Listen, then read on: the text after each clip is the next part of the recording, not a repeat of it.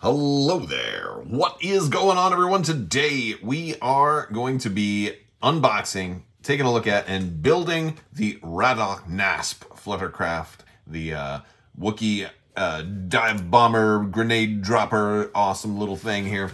If you guys are new here to the channel, we have the 12 Days of Life Day going on. We're also giving away a lightsaber. All you have to do is be a subscriber and leave a comment on this or one of my videos. Also, be sure to check out the new Luxury Playstyle Nova collection. You are going to love these. Don't forget to use code Crabbok VIP to save 15%. They make amazing gifts for your friends. I know holiday time is nearly upon us here. Yeah, very cool stuff. All right, so the Raddaugh Gnasp Fluttercraft is a compact scout craft used to patrol the dense Worcestershire forests of Kashyyyk. Like its namesake, it is fast, deadly, and packs a nasty sting. Whether harassing the enemy with bowcaster fire or expertly lobbed grenades, the Fluttercraft is a formidable foe. This expansion for Star Wars Legion contains one finely sculpted Raddaugh Gnasp Fluttercraft miniature, enough for one heavy unit. Nope, not heavy. Along with a new unit and upgrade card to field in battle. We've got the pilot, the gunner, the bombardier, all that good stuff. Let's get this sucker open, and we're going to be doing a lot of building for this one. I think some of you might, in case people have a hard time putting this one together, I'm actually going to build this one out, and hopefully it will be helpful. So yeah, there you go. All right, we got the wrapping off. Let's see what all is in this pack. A lot of space in that box. A lot of space. We've got that stuff. We got big old base right there. We got this thing. Is there not a stand? Oh, there is a flight stand. Oh, this is going to be really tall. Wow, this is a really tall flight stand for this one. We're going to take a look at all of this plastic. If I can get all of this out here. I don't know why I'm always trying to preserve the bag. It's like not like I'm going to put sandwiches in here or something later. We've got that base. Real tall flight stand for this one though. So that's gonna sit up about as tall as a snow speeder, it looks like. We do have a lot of a thick little booklet. Wow, we have a whole booklet for this. Wow, I'm surprised we have. Oh, wow, they actually give you, look at that. They actually give you step-by-step instructions. That's super, super cool. So maybe we don't actually have to do the full step-by-step build. Yeah, they're actually being really helpful with all of this. Look at that. Wow, this is a really big, okay. So let's see, we've got the first part right there for A, build all that stuff. Then B, build all that stuff. And C, then section number 2. Oh man, I love it. I was afraid that this was just going to be a whole bunch of like here's everything and no instructions. But it's really nice to see that they actually gave instructions for this set. I like that. I like that. We also have, since I have this giant poster here, we have a nice little rules reference guide, and this is. In addition to all of the credits and the Fantasy Flight Miniatures studio referenced here, we also have the component listing and our new little rules reference little bits here, talking about the overrun weapon. And so that's pretty cool. So basically it's its own separate new type of attack. I don't know if we'll get a whole lot more overrun weapons, but it's a cool thing. We've got our cardboard right there. We've got some cards. We'll be looking at those here in a minute. Let's take a look at these this plastic. So this one, this is the, like, why did they even put that sprue there? All right, there we go. So we've got all of this, that base. We've got this top sprue here. A lot of stuff there. We've got this. Oh, look at all those grenades. Oh, I love it. I love it. Got all the Wookiee parts. I love the goggles on this dude. I love them goggles. That's super cool. And we've got more pieces for the Fluttercraft right here, the wings. And this is, if you've seen Dune, like this kind of reminds me of the Thopters they have for Dune as well too. So very cool stuff. Let's take a look at these cards. All right, so first up it's the unit card. This is a repulsor vehicle. It is a support. Not a heavy, like was indicated on the box and the early descriptions. A lot of people thought this thing was going to end up being a heavy, and it is certainly not. It's only a 55-point support, so kind of in the ballpark of an ATRT.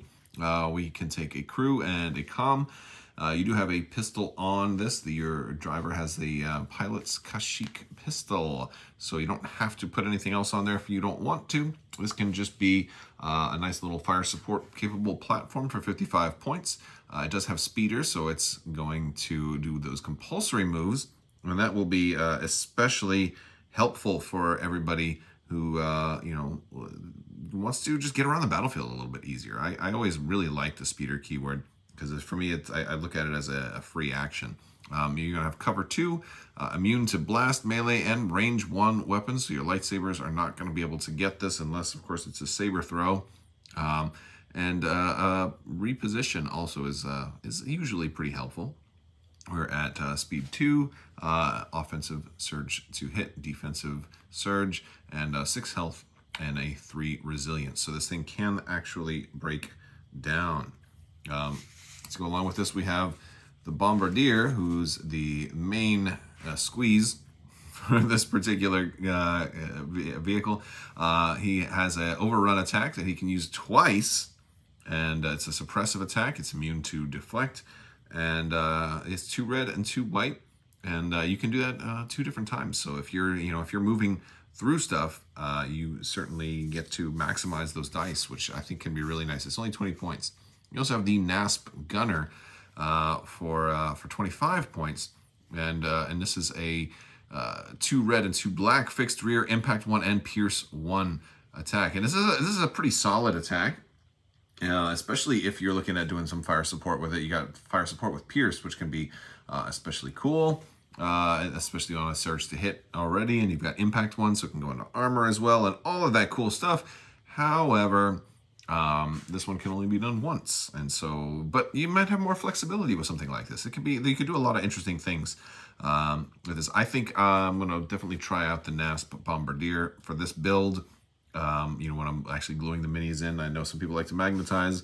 I'm not a magnetizer, but yeah. So I think I'm more interested in the Bombardier rather than the Gunners, but that's pretty cool. Additionally, we're going to be getting 2 copies of the Hacked Comms unit. I think this is actually a really good upgrade for this, because especially with that Bombardier, you don't want to be close, and support is one of those ones that you don't want to have to pull from the pile to activate, and you definitely want to be able to activate this guy when the time is right.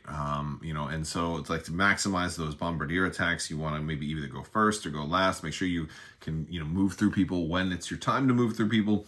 And so I think Hacked Comms unit is going to be a really, really good option on this particular pack. And we also get Comms Jammer here, which also is actually a pretty nice option for the Raddaugh Gnasp. All right, so assembly is going pretty well here. I'm about to, step 1 here, about to put in the driver. I don't think I'm going to glue the driver down, though, because I'll probably want to paint him separately. He might be a little more difficult to do once he's on here, although I'm not sure. I might do it. Maybe I'll put him in there. Important thing is the blue pieces on the instructions. You want to put those in first. So like under here, I had to put the feet pedals in first, and then everything else went on top of them. So if you see something in blue, make sure you do that part ahead of time, and this is where we are at right now. So yeah, so far it seems pretty easy. So the next part is kind of interesting, doing the arms for your pilot here. I didn't glue the base in, but then I'm kind of glad I didn't glue his butt to the seat yet, because I had to shift him around a little bit to make sure that the arm and then the steering yoke kind of connected there to that part of the hull. So yeah, and I put the glue on all at the same time, so that everything was a little bit flexible. But this is not the easiest. You can even see through there's a little gap that I got to kind of work it in a little bit more. But yeah, that part's a little tricky.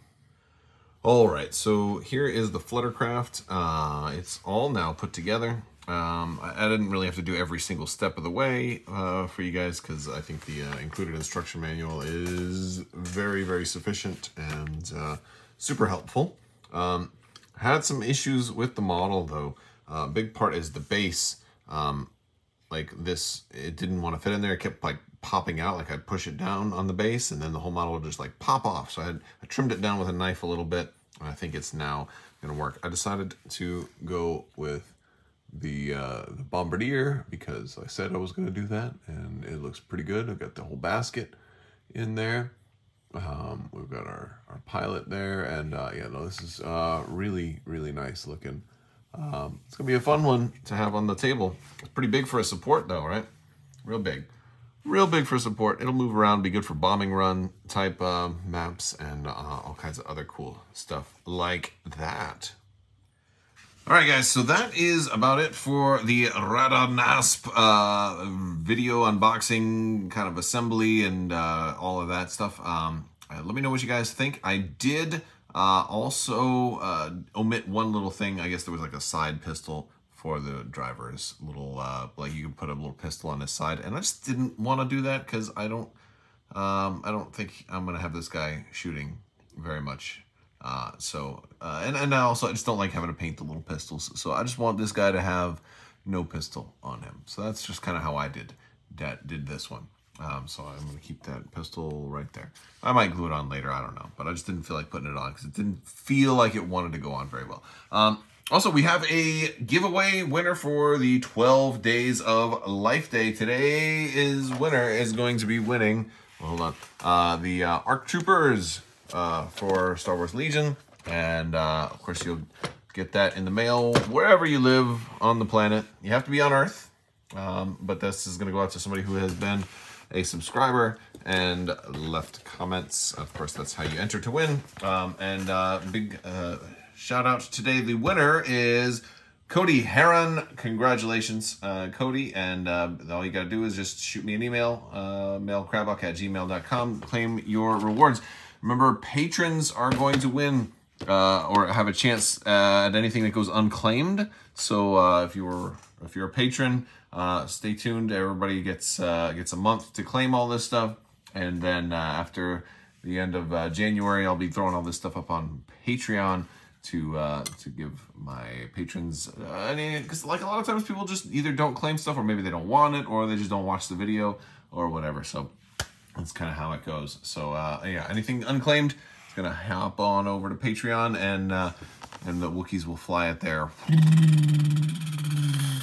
It's very Dune-like, isn't it? All right, guys, that's gonna do it for today's video. I want to thank you all so much for watching, and big thanks to my patrons. You guys are absolutely amazing, and don't ever let Deadpool into your kitchen. And as always, have a great day.